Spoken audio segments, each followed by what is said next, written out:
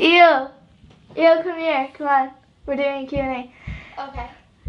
Hey guys, it's Hannah, and today I'm doing a Q&A with my friend Eel.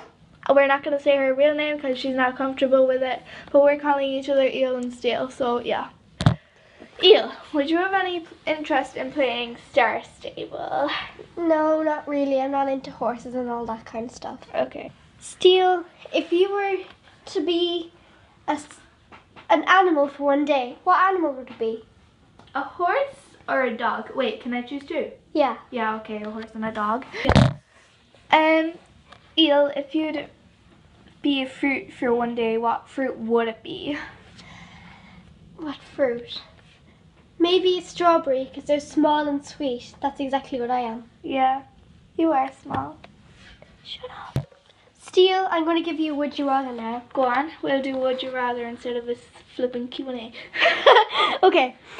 Would you rather be only able to smell cheese and onion or not be able to smell at all? I'd rather be able to only smell cheese and onion because that's actually quite nice. Okay. So, Eel, would you rather be able to only see brown in everything or be able to see nothing? That's kind of See brown and everything. Really?